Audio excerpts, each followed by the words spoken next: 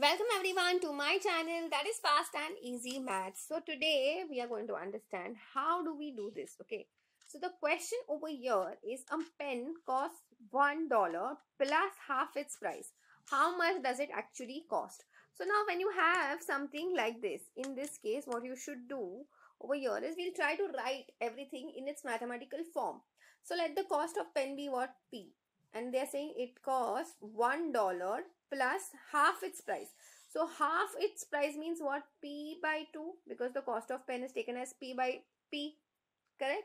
Now in order to find the value of P, we will subtract P by 2 from both sides. Okay, so here also I will subtract by P by 2.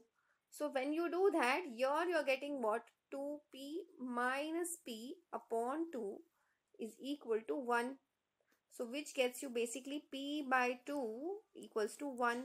So value for pen or cost of pen is nothing but what? Just $2. I hope this is very clear to everyone. That's it for today. I will see you in the next video.